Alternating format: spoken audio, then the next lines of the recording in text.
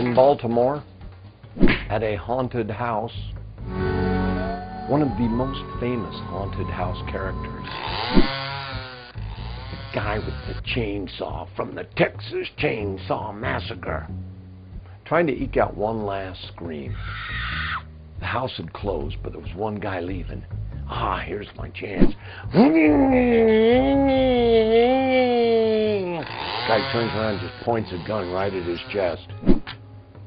Whoa! Scared the chain right off the saw there. Off-duty police officer who has now been suspended and is charged with assault and endangerment. I don't know what gets into people at haunted houses.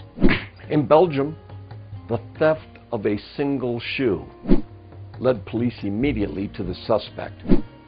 Amputee, one-legged guy, stole only one shoe. Boy, got off on the wrong foot there, didn't he? And in Chicago, 2002, police officer in his off-duty, kind of blend in, kind of undercover vehicle, received a parking ticket.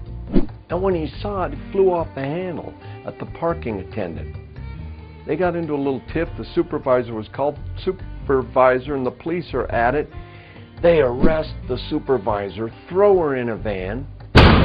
She, of course, sues them, and over the years was just awarded $1.5 million by a jury for a $50 ticket.